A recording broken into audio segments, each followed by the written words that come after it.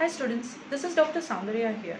I'm here to explain you 17 CV61 Construction Management and Entrepreneurships Module number 3. Topic number 5 is Total Quality Management. Now let us move on to the video. The topic for this video is Total Quality Management. What is Total Quality Management? Total Quality Management is an enhancement to traditional way of business. Earlier, the system was business used to run in families, so families inherently knew how to manage the business. But nowadays, because of the education system and everything, people have started taking up different businesses which don't run in their family. So how to bring in quality in a place where a person doesn't know how the business runs? So to make them understand, we have got up a system called as Total Quality Management. So total means makeup of the whole. Quality is the degree of excellence a product or service providers can offer, and management is an act, art, or manner of handling, controlling, and directing.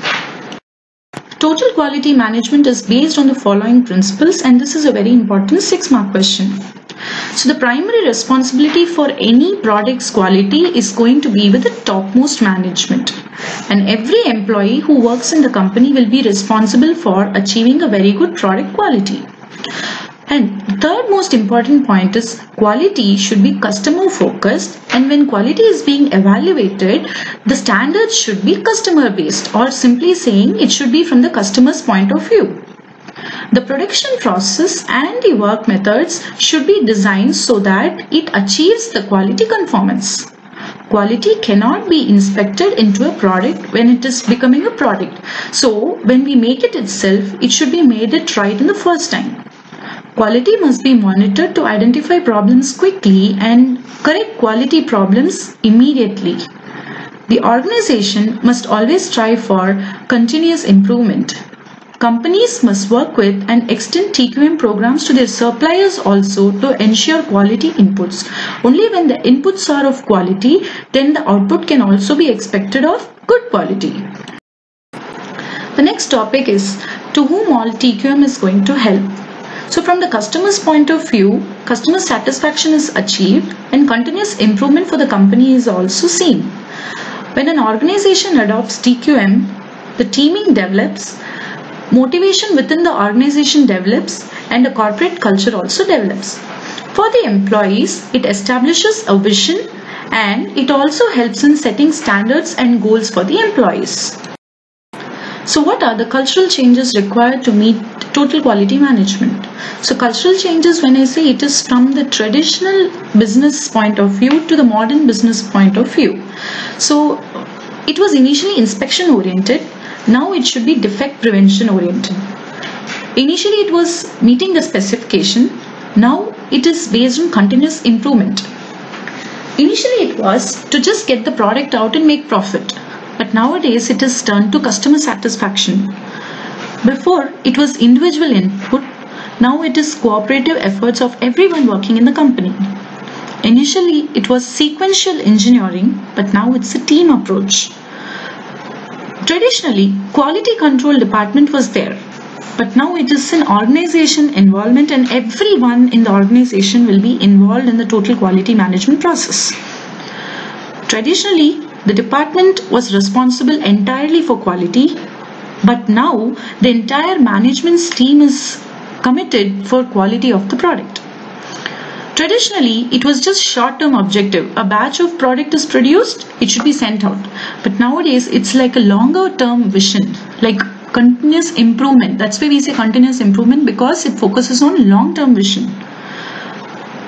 Traditionally, people were seen as a cost burden.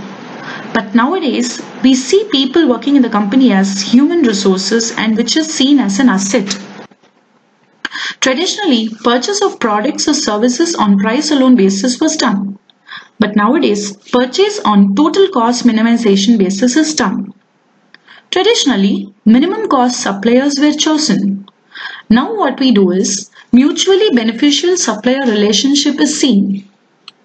How is total quality management helpful in the construction industry? First and foremost thing is, in the construction industry, if you see, it is a lot different from the manufacturing industry. So introducing total quality management is going to be very difficult. The construction industry has problems like workmanship, defects, time overrun and cost overrun also. So bringing in TQM inside is going to be a very big problem. Poor or non-existent quality control and quality assurance procedures can allow costly errors to go undetected in the design stage and in the contract document stage. That is why it is very, very important to introduce TQM for the construction industry. So we are going to see in the next few slides how this is implemented in the construction industry. Evolution of TQM has happened as shown in the figure. For a better understanding, I would suggest you to watch module number 3, topic number 1 of the current series. So the first stage of TQM is inspection, then comes the quality control, the third stage is the quality assurance, and finally it is going to be total quality management. ISO in construction industry. In order to develop formal quality management systems in construction industry, quality assurance and related services are registered with certified bodies. The construction companies seek third-party certification based on the ISO 9000 quality standards. Among the ISO standards, the most relevant quality management system to be implemented in the case of a building professional is the ISO 9001. For contracting organization, ISO 9002 is more relevant. Other than this, ISO 9000 can be implemented in any type of company. Understanding ISO standards. ISO 9000 gives the guidance to select and use the quality management and quality assurance standards. ISO 9001 helps in specifying quality assurance in different production stages. ISO 9002, it deals with the production and installation stage. ISO 9003, it deals with the quality assurance in the final stage. ISO 9004, it deals with the quality management and quality system elements. The ISO 9000 standard helps in documenting quality procedures by providing accepted accounting principles. Generally, the certification is given for 3 quality standards for a construction organization. Certification to ISO 9000, it applies for actually all types of organization and it helps in both product and service. Certification to ISO 9001, this certificate is provided for companies who carry out design activities as their major business operation. These companies carry out the design, development, production, installation and the final servicing of their buildings.